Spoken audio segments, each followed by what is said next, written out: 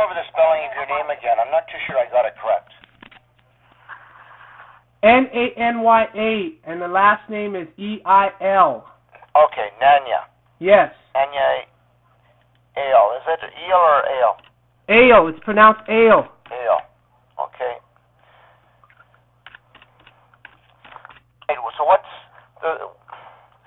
what the difficulty here is how the Edmonton police got involved in. I don't know if elder abuse really got involved, but we're basically trying to talk with your mother to find out if she's okay. Well, the thing is, when the woman called, I said, why didn't she leave you her cell phone number? Because she keeps her cell phone with her. And she said, well, this was not, she didn't give them her cell phone number. She only gave them the landline.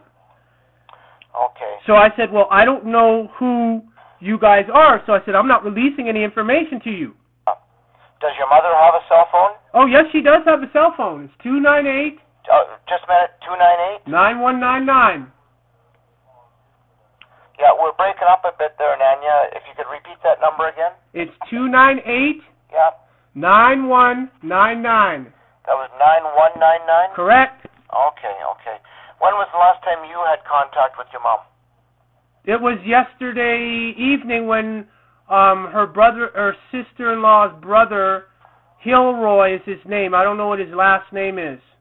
But he came out from Toronto for a funeral for her brother, Wendell Granham, and he died, I think it was the 16th of March.